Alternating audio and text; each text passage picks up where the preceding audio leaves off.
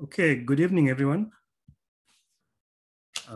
Karibuni sana to today's webinar hosted by the Kenya Society of Anesthesiologists.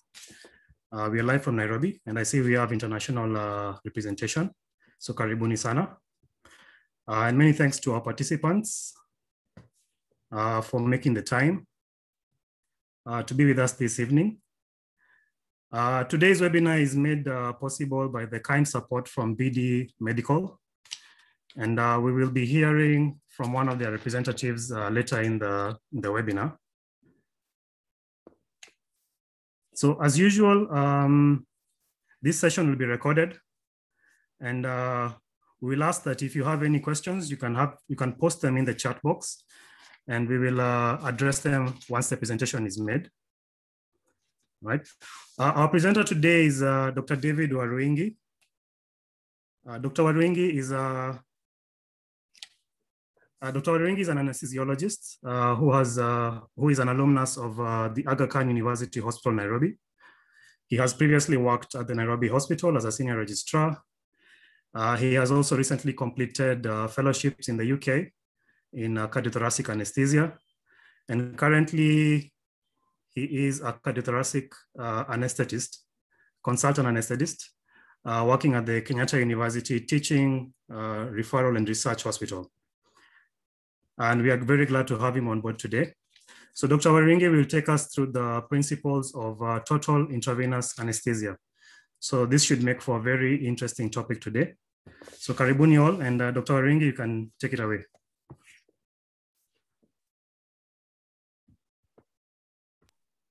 Thank you, Tim, for that colorful presentation, introduction.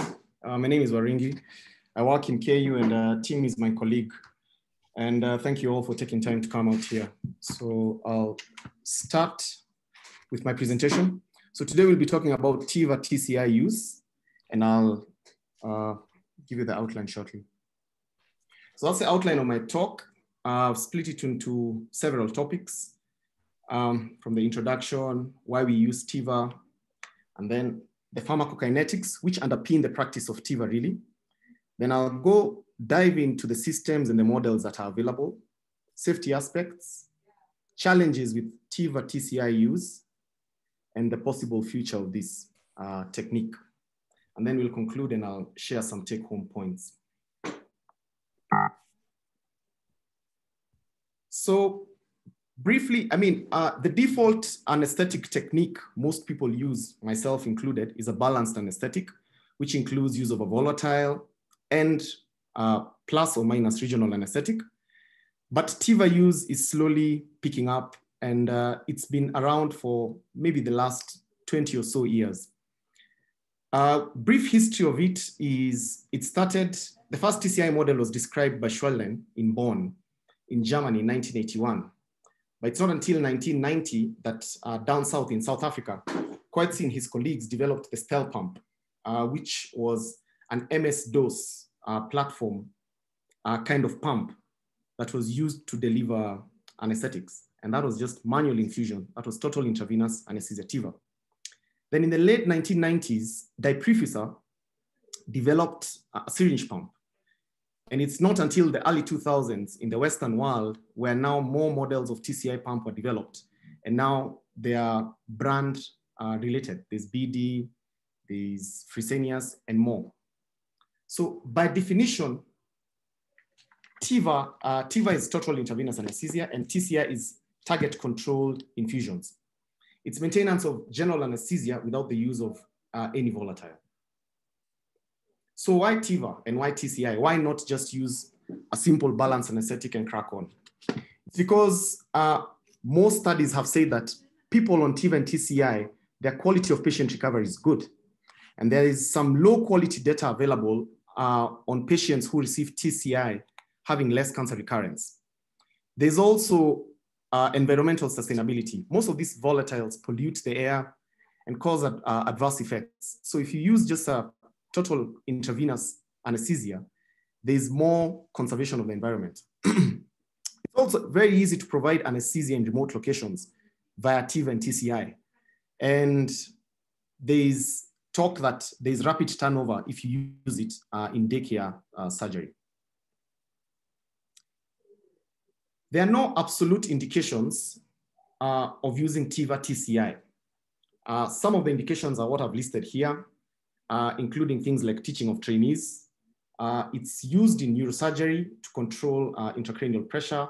People with very severe post-op nausea and vomiting can benefit from this technique. Patients with a history of malignant hyperthermia, because we know volatiles trigger MH, so you avoid them and you use TIVA and TCI. Patients in who you want to avoid using of relaxants, you can also use this technique. And as I insinuated before, in daycare surgery, it has a lot of benefits. There's a NAP5 report, and NAP5 is a national audit report that was done in the UK. They normally do national audit reports to reflect on things that just basically anesthetic practice. This NAP5 report was about accidental awareness during GA. And this is one of the major reasons why people have avoided using TIVA only and stuck to balanced anesthetic. So most of the self-reported causes of awareness were when TIVA were used. And they say that this was attributable to poor understanding of the pharmacokinetics underpinning this particular technique. And I want to touch base on this, and that's why hopefully at the end of the talk, more and more people will be using TIVA TCI. So the pharmacokinetics, I'll split it into three. I'll talk about the major concepts that will help everybody hopefully use this much more and more. So the context-sensitive half-time governs the drug choices that we use. So the graph that I've shared shows on the x-axis, shows the context-sensitive half-time. Context-sensitive half-time by definition is at the point when you stop an infusion, the plasma concentration of that drug dropping by 50%. So the most commonly ideal, quote unquote, TIVA drugs are propofol and remifentanil. So remifentanil is context insensitive. And on this graph, it's not shown, but it's normally very close to the x-axis. Propofol, after give or take like 8 hours of infusion, you see if you stop it after 8 hours of infusion, it only takes 40 minutes, which is called the decrement time, time to emerge and time to wake up, to come up. Drugs like fentanyl are avoided in TIVA TCI, reason being, after 2 hours of infusion, of giving an infusion of fentanyl, it takes more than 250 minutes or more for a patient to wake up. So the drug choices for TIVA have to be one, having a short context-sensitive half-time, meaning that once you stop the infusion, waking up is quickly, and the drugs that fit this definition, ideally used worldwide, are propofol and remifentanil. Alfentanil is starting to be used, but it's mainly used in ICUs in the West. The next pharmacokinetic concept to help understand TIVA is compartmental modeling.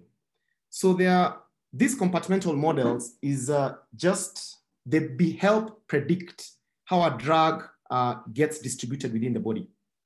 It's just a concept, and it's just mathematical models of the body that are more accurate than looking at the body like a single container. So the diagram that I've just put up, all TCI models currently available in the market base their software on this three-compartment model. So once you give a drug, the bolus infusion of the drug, once you give it IV, it normally settles in the central compartment, which is plasma. And then it distributes quickly to the well-perfused organs and slowly equilibrates with the less perfused organs. What's key to note is that elimination always occurs in the central compartment. So drug is given, goes to central compartment, goes to peripheral compartments, and still goes back, redistributes back to the central compartment, and is finally eliminated. These Ks that are listed in between all these are rate constants. So rate constants are things that determine the distribution and the redistribution of this drug across compartments. If I go to the next diagram, so this, from that compartment model, three-compartment model, we generate a log concentration time curve.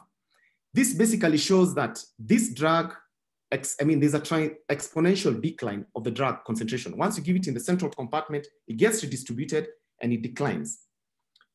And this is governed by these rate constants that are here.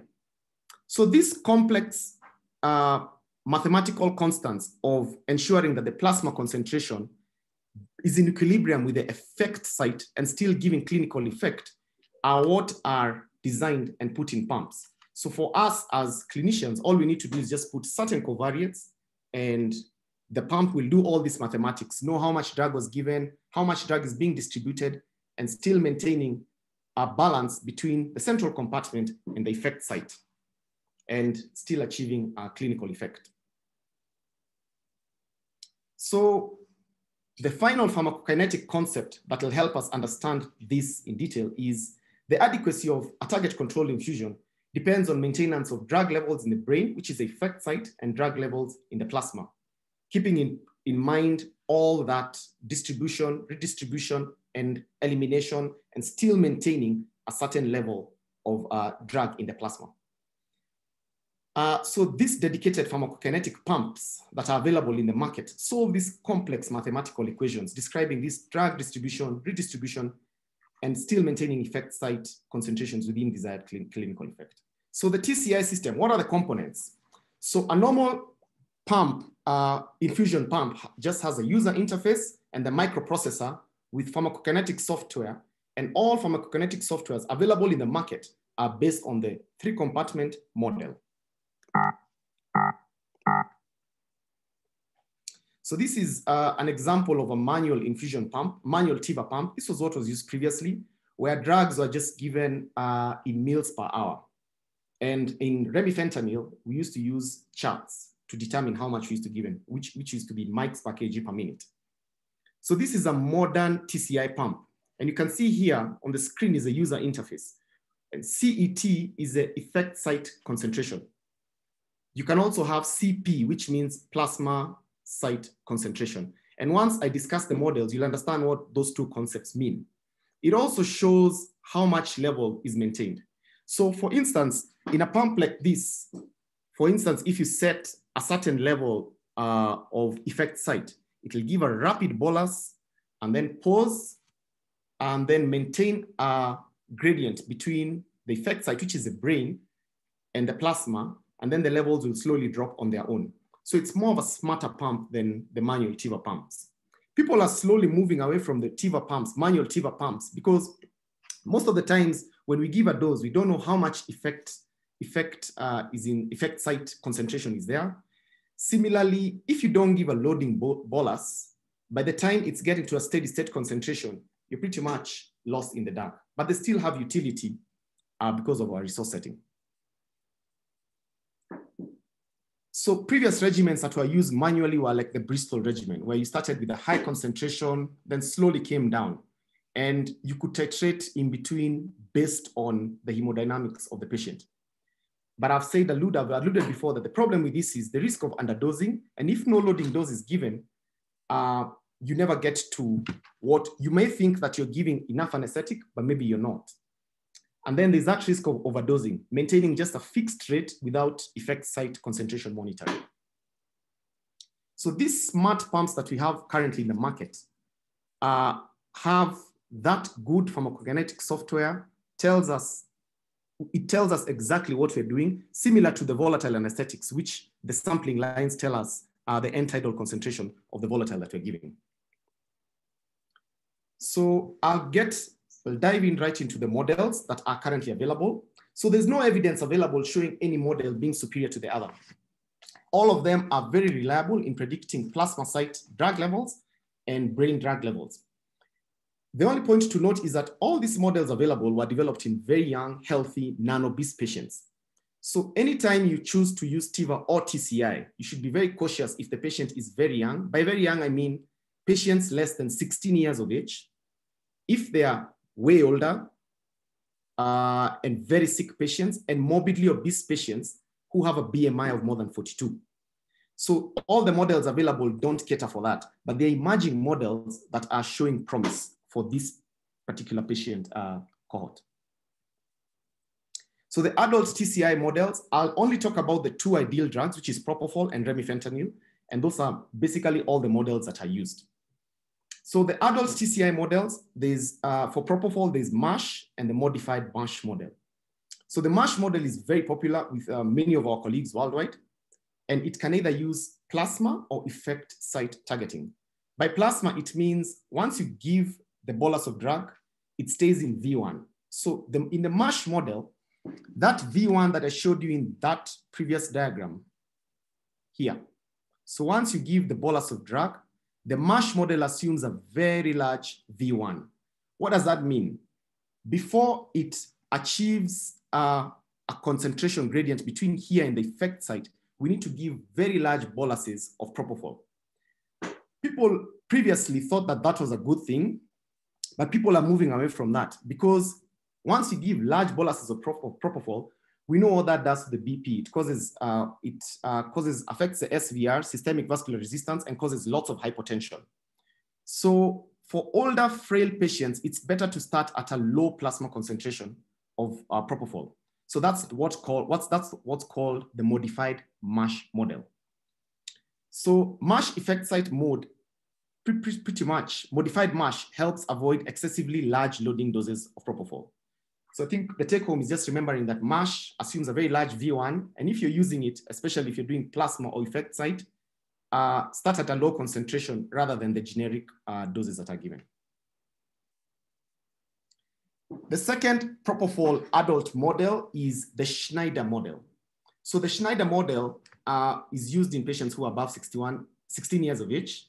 And back to this diagram, which we'll keep alluding to a lot, it assumes a very small V1, meaning you don't need to give too much propofol for you to get an effect site, plasma effect site concentration gradient.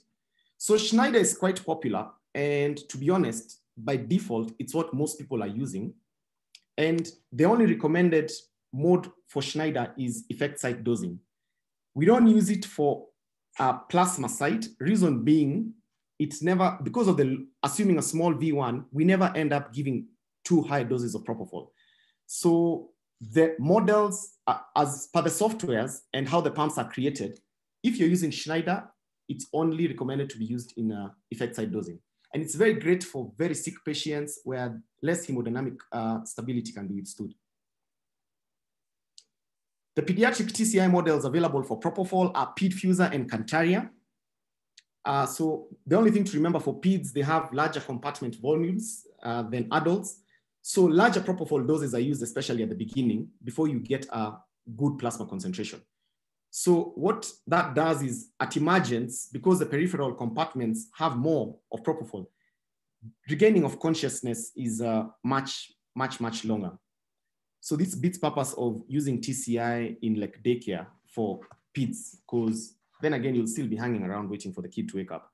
Effect site targeting is not yet been implemented in pediatric TCI systems. So we only have plasma site targeting for all pediatric TCI models, which is PEDFuser and Cantaria for propofol. There's a new model coming up, a new TCI model coming up, only that it's not been validated. The beauty about this one, it's good for kids, for very frail patients, for morbidly obese patients, but it's showing promise. It's called the Eleveld. Hopefully in the future, we'll be learning more and more about this. The only TCI model available for remifentanil is the Minto model.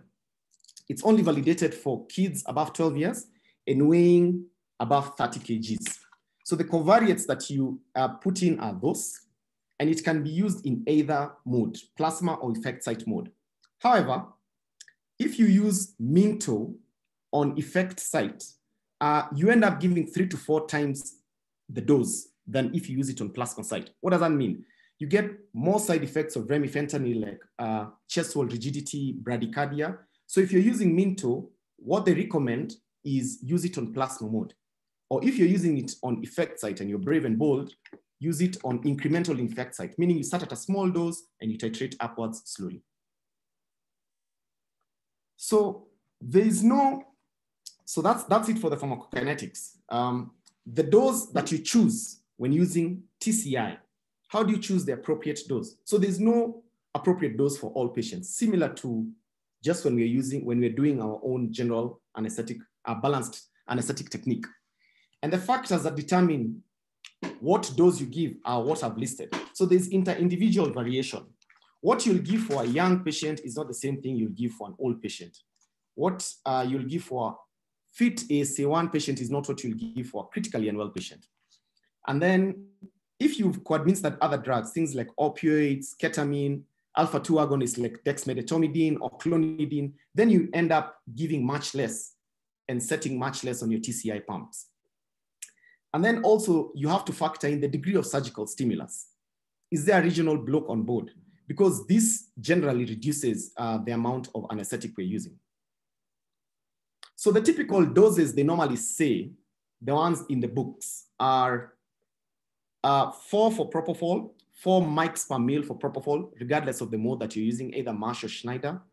And if you're on Remy, 4 nanograms per mil, which is just Minto. But now that's just a ballpark figure. You will titrate it based on what we've discussed before, inter-individual variation, whether you've given other drugs, and how much stimulus you're getting at that particular point. So today, my colleague, Jimmy Kabugi, was doing anesthetic for a very sick 90-year-old. Hopefully he's in the forum, who had a low EF fraction of around 20%, and he'd given a block. So the degree of stimulus was not so much because now the pain had already been eliminated as part of his multimodal analgesic technique. This is in Aga Khan today. And you can see here from the pumps, this is propofol on top, and this is remifentanil on top, on the bottom. And the concentrations on the pump, if you can zoom in, are effect site of like 1.5 nanograms, micrograms per mil, and here it's 1.5 nanograms per mil. Remember, I said the default figure is 4 micrograms per mil for propofol and 4 for Remy. But in this particular patient, he couldn't use that because even when he was using this 1.5, he was still getting low BPs. So you have to factor your anesthetic based on the patient that you have on the table. There are safety aspects on the safe use of TIVA and TCI and things we have to remember. And there's a guideline that's been written by the Safe Anesthesia Liaison Group. And there are things that they've said that you have to do if you want to give TIVA or TCI in a safe fashion. So the NAP5 report that I alluded to earlier, the National Audit Project report, said one of the biggest complications and why most anesthesiologists in the West, and even here, avoid TIVA only as an anesthetic is because of that risk of awareness. And this is more when we're using muscle relaxants.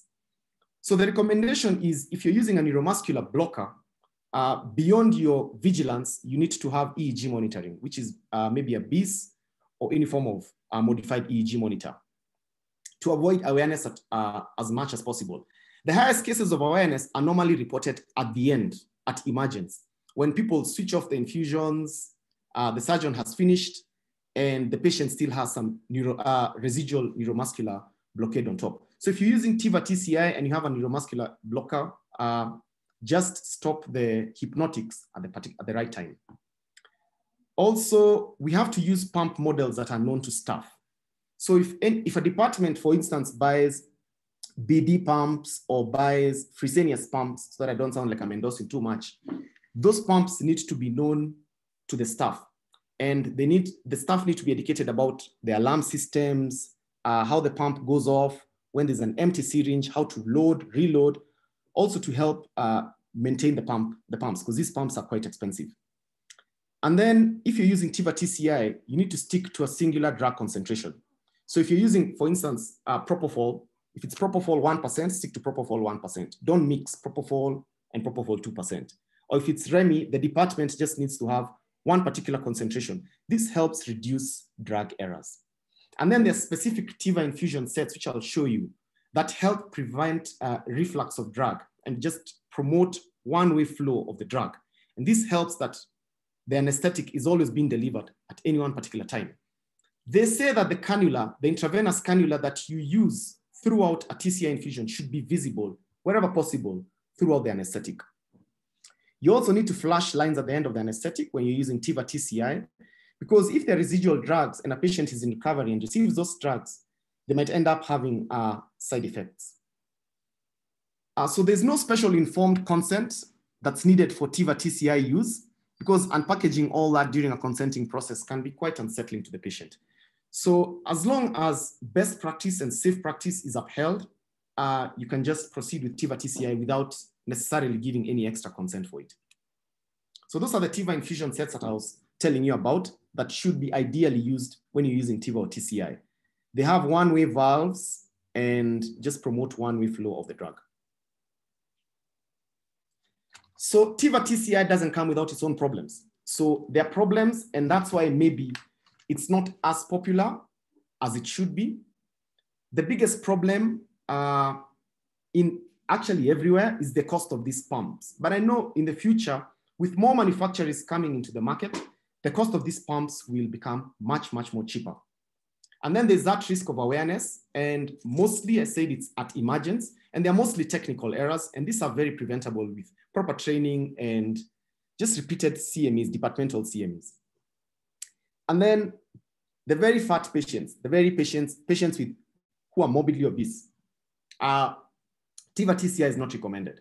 So the MASH model is only limited to 150 kgs, Schneider to BMIs of 35 to 42, and the formulas that are used in the pumps, in the microprocessors of those pumps, in the pharmacokinetic microprocessors of those pumps, the pump software. All those formulas, the only validated one is the Savins formula. They've used the James formula, but the Savins is what shows promise. So if you have a morbidly obese patient above 150 kgs, then maybe you don't need to use TIVA TCI as per our knowledge right now. And then there's a risk of hyperalgesia after remifentanil use. So a lot has been tried, but what we normally do is maybe give morphine 30 minutes prior to the end of the case. And that normally helps deal with the hyperalgesia. But there are many therapies. I may not get into that. And then there's risk of propofol infusion syndrome. So this is a rare fetal condition that happens when you give large doses of propofol, and it causes rhabdomyolysis, myoglobinuria. But it's normally in patients with mitochondrial diseases, and they say most commonly in kids. So from all the literature, there's only 3 case reports of unexplained metabolic acidosis reported during TIVA TCI use, but they never had any other features of PRIS. So it's starting to look like a phantom condition, like malignant hyperthermia. So what's the future of TCI, and what are the possible trends? So TCI definitely will pick up in its use. In the West, they've only used it for 20 years. And I know here we are going to be using it much, much more in the future. So the pump models will be optimized. We talked about the elevated TCI model that's coming up, and it's cutting across all patient populations. I know we'll be seeing more and more of this coming up now. Then there'll be increased interactions between pump manufacturers and pharmaceutical companies, because more and more clinicians are asking for more drugs. So the pumps normally don't have too many drugs. They only have propofol, Remi, maybe ketamine, but there are more and more drugs that are even more beneficial, like dexmedetomidine, that are still not in these pumps. And I know we'll be seeing them much more in the future. And then we'll be having now standardized real-time reporting from these devices to the anesthesia management systems, so that what you're giving in the pump is being recorded, and all you need to do is just focus on your anesthetic and just be vigilant. So there'll be human and machine vigilance. And this, I'm sure, are trends we'll be seeing in the future. So in conclusion, TIVA and TCI can be done safely as long as you understand the pharmacokinetics underpinning its practice, and you stick to the guidelines ensuring safe delivery of this technique. You should only be very cautious currently with very young kids, very sick people, and morbidly obese patients. MASH, you can use it. The MASH model, the propofol models are MASH and Schneider, that's for adults. The MASH is either plasma or effect, but just remember the large V1. So use lower concentrations, modified MASH, lower concentrations, and then you titrate up slowly. Schneider is only effect site targeting only. And remifentanil, the plasma site targeting is the safest. And any child above 60 kgs, you can use any of the adult models. Thank you. That's the end of my talk. All right. Thank you so much, Dr. Waruingi. I think we don't agree that was a very informative talk. And thanks so much for the new knowledge you've given us. So I think I'll take a few questions. We would prefer if the questions are posted in the chat box so everyone can see. However, if you really want to be heard, please raise your hand and I think our admin will unmute you. So I have two questions currently in the chat box. Let me just look for them.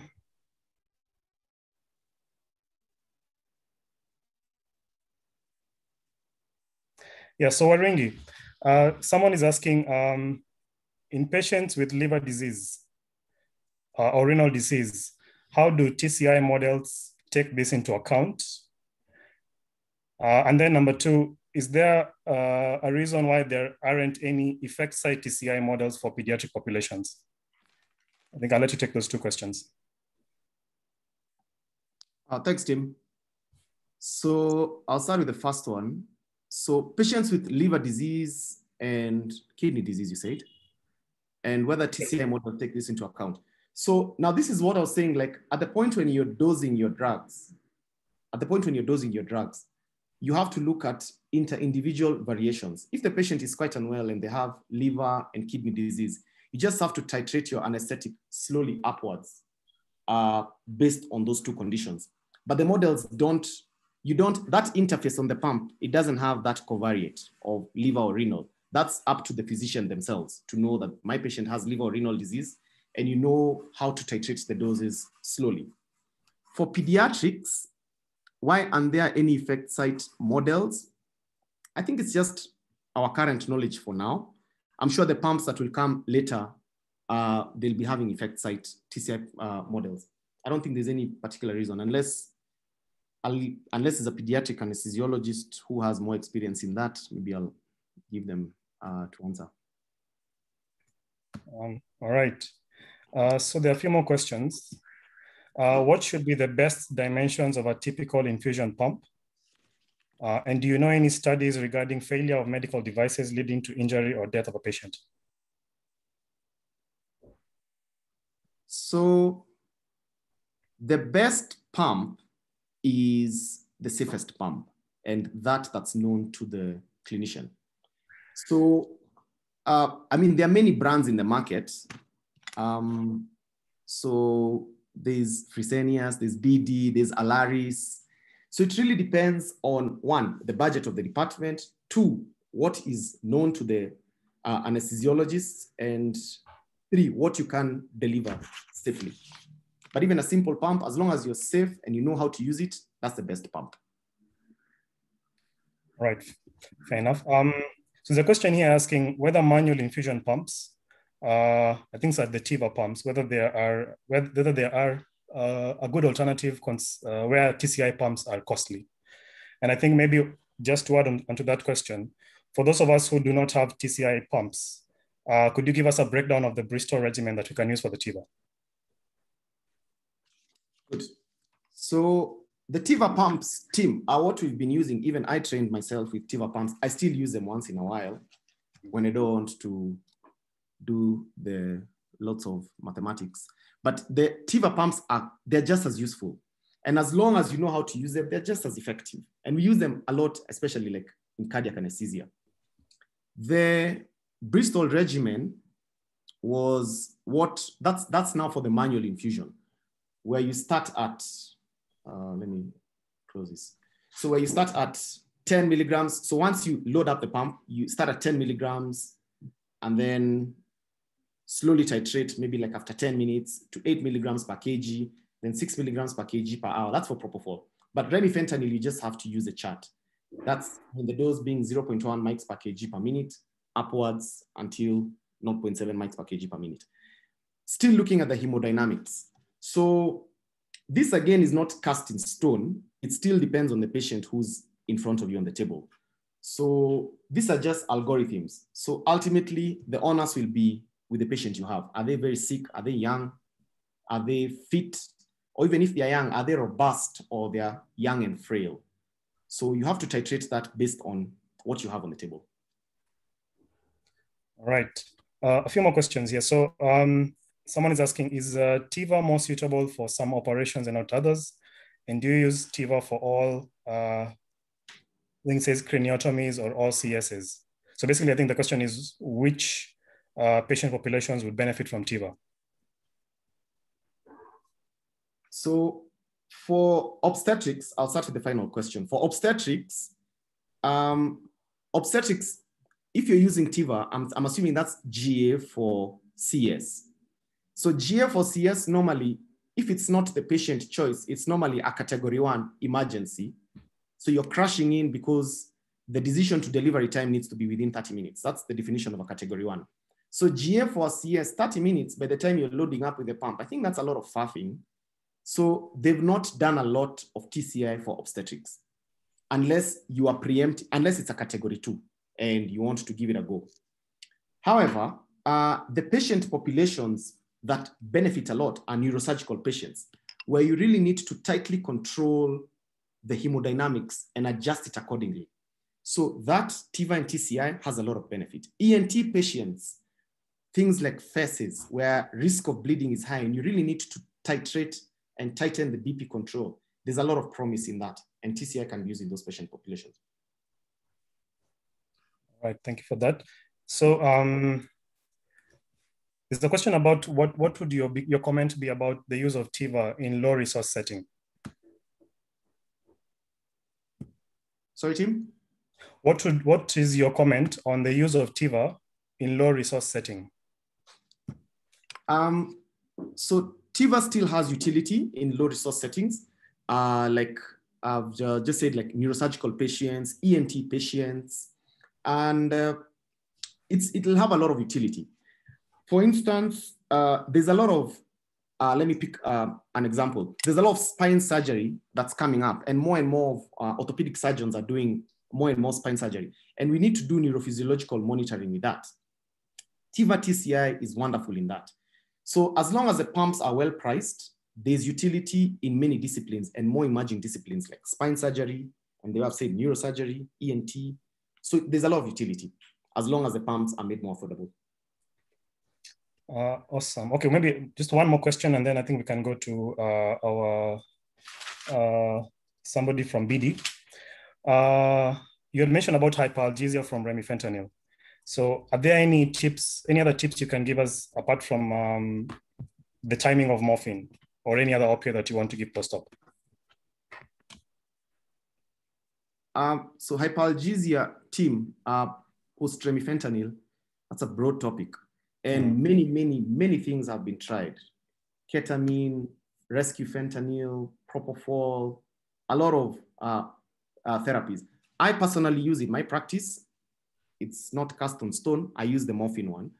But I think that one, guys just have to check that up, because there's hyperalgesia. We still don't know. We still don't have an answer to how to treat remifentanil post-op hyperalgesia post-remifentanil use. All right, thank you so much. So I think from here, we will have a short presentation from our sponsors of the day. This is BD Medical. And I think I'll invite Zenobia Rama. Subsequent to that, maybe we can have a few more questions if there'll be time. And then we'll give our closing remarks. Good evening, everybody. And thank you so much, Dr. Waruingi, for that insightful presentation. Each time I listen to the TCI, I always learn something, and I've learned quite a bit from you, gathered quite a bit from you. Can you see my screen? No, we cannot see your screen. Okay, there we go. Yeah, now it's on. Yep. So thank you for joining our TCI TIVA webinar, led so well and professionally, and with so insightful from Dr. Waruingi. We really do appreciate that. Just a brief overview. You all know BD very well. I would like to just go through to just our next slide, and just share with you and just to highlight that BD is united in our purpose of advancing the world of health, and particularly in the area of medication management, be it in anesthesia, be it in critical care areas. I don't want to bore you with the global position of BD, but I want to remind you that BD is a legacy company, has impacted the health globally, being founded in 1897, and we continue to be innovative and put in a lot of investment into innovative solutions. When we look at broad spectrum of what we cover and how we serve the healthcare segments and facilities, we serve the laboratories in our life sciences, both in discovering new vaccines, the diagnostic, on the diagnostic side as well. And then on the medical side is really focused on medication management. You know, Dr. Waruingi spoke about cannulation, having the right cannula, having those right extension sets that with an anti-siphon valve, all in the interest of patient safety, with the right correct devices, and irrespective of which device you use, understanding the device is so important. And there are safety aspects to our TCR, our pharmacokinetic pump. So our pumps are called a PK pump, and that's specifically designed for pharmacokinetics. And it has an interchangeable TIVA, you know, both for TCI and TIVA. So it's quite functional. And I'm not talking to you really about the product, but I'd like to also share with you our focus on our strategic intent being the center and purpose of everything that we do. Firstly is reshaping medication management across the continuum of care, preventing infections and improving safety, both for you as healthcare professionals, as well as for our patients, and ultimately advancing the treatment of diseases. The next thing I'd like to say, before I conclude and say thank you to everybody, is if we look back into history and we see how far we have come along the timeline of anesthesia since 1540 AD. And right now, today, we are sitting with smart devices with algorithms. And I would like to share with you that this pump was developed by anesthetists for anesthetists. And it started off with a TIVA pump and went on to move on to a pharmacokinetic pump to enhance the outcomes of anesthesia. So you have both the TCI as well as the TIVA functionality on the pumps today. And with that, I would like to say, by using the pumps, the smart pumps for pharmacokinetic smart pumps, we're really looking at a patient-centric procedure. And then Dr. Waruingi already alluded to the indications for TCI. However, the benefit, both for the patient as well as for the healthcare facility, is the turnaround time. You know, the patient wakes up quicker. There's the reduced risk of post-operative complications, particularly with post-operative nausea. It improves the predictability and the pharmacodynamic effect. And it keeps, once that bolus is given, like, you know, with the induction, like Dr. Waruingi said, you have the patient in the maintenance level, keeping them at a steady state. And then preventing overdose during induction, which is the initial bolus, and thus preventing respiratory depression. So the outcomes really are patient-centric. Think about a patient waking up sooner. You don't have to stand at the bedside of the patient and waiting for the patient to wake up.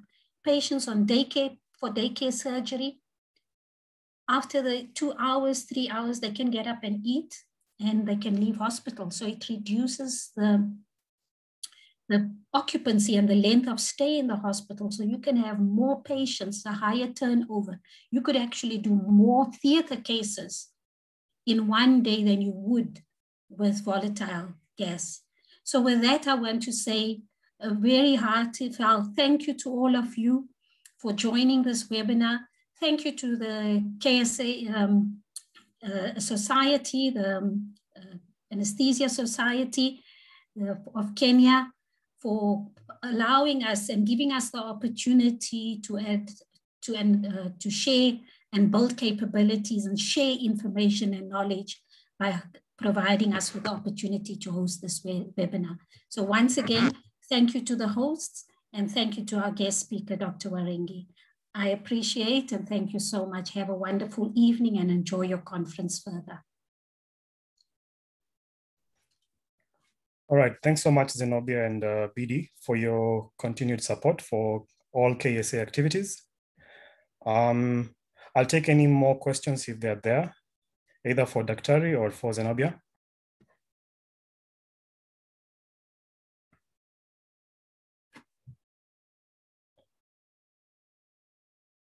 What I would like to perhaps add, if you do not mind, Dr. B, sure. I'd like to just add that Festus and Monala at your disposal. Festus is the clinical support in East Africa. Should you want to have a look at anything or you want to discuss anything, we will continue to invite you from South Africa when we host our next session, which is coming up. We're going to be speaking about malignant hyperthermia. We have a specialist on malignant hyperthermia. And we will also have Dr. Welch speaking on revisiting the TCI in a very practical manner and linking with malignant hyperthermia. So we will share that invite with you and we look forward to continued partnership with all of you. So take care, good night, and God bless, and asante sane. All right, thanks so much, Zenobia. While we have you, there's somebody asking what the cost of a TCI machine is. Is that something you can answer for us?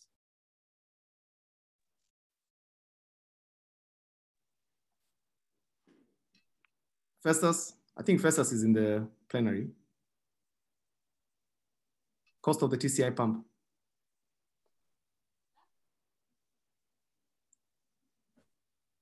Okay, maybe you can drop a reply in the chat box and we can share with the participants. All right, there don't seem to be any more questions. Oh, Waruingi, there's one more question for you. Somebody's asking, what's your experience with propofol and MRI imaging in children?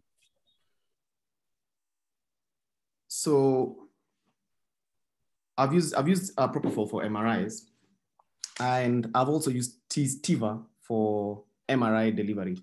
The only thing is that you need to be careful. You have to have very long extension lines. If they get occluded by that, the door, there's always a problem. And then the pumps, there's normally a line, because once the pump passes the 50 gauge line, gauge is what, GAUSS is what measures the magnetic capability of those pumps. So beyond there, those pumps malfunction. So there's normally a line and you can connect long infusion pumps and use propofol. So you can either choose to give the manual doses of propofol once you're inside the MRI, or use the pump, but ensure you don't pass the 50 gauge line, because otherwise you'll mess up the pump. And have long extension. Yeah. Okay. All right. There'll be no other questions. I think we'll do some housekeeping. So for those asking about the presentation, this is a webinar that's being recorded and will be made available on the KSA website and on YouTube sometime tomorrow. So there are some announcements to be made. I think first I'll invite Dr. Nganga, one of our executive committee officials, just to make an announcement, and then I'll close up. Dr. Nganga? Thanks, Dr. Kanyeki, for this opportunity, and also thanks to Dr. Waruingi for that very informative presentation. TIVA TCA is growing very rapidly, and especially as we do more and more daycare surgery. So this is knowledge that is really important, and it's timely at this moment. Also, thanks to KSA for facilitating hosting this presentation, and of course our very generous facilitators, BD, for making this possible. Just two announcements. One is to invite all of you to register for the KSA, Critical Care Society of Kenya annual conference. This year we are going fully virtual. This is the 28th KSA and the 8th Critical Care Society of Kenya annual scientific conference. You can register online, and all the information is right there, and it's a very easy and straightforward procedure. So you're all welcome, and please go ahead and register. The other announcement is that the office will be closed from Monday, the KSA office at the KME Center, because of safe PIDS training that's happening in Mombasa, and KSA is involved in, the KSA administration is involved in organizing for that. But the office administrator will be available on phone and email to respond to any queries that any of the members or our other partners may have. So you can reach to her through the KSA phone and email, all of which are available on our website. I think that's the much I had to say for now. Thanks a lot for everyone for coming. I hand over to Dr. Kanyeki. All right. Thank you, Dr. Right, so just a few more issues. So like we mentioned, this is a recorded webinar. Will be available on the website and on YouTube. CPDs will be sent to our respective emails. And for our allied members, certificates will be sent to your emails as well. A big thank you to our international participants. We always happy to have you on board. And again, certificates will be sent to your emails. The next webinar will be next week on the 17th of June. So something to look forward to. Yeah, and I see Festus has posted his email address up there in case there are any more queries to BD. So the email is festus.kamau@bd.com. That's festus.kamau@bd.com. Again, so many thanks to the organizers of these webinars. We really appreciate the efforts you put towards improving educational content. And many thanks again to all who managed to join us for today's webinar. So with that, we bid you a good evening. Bye.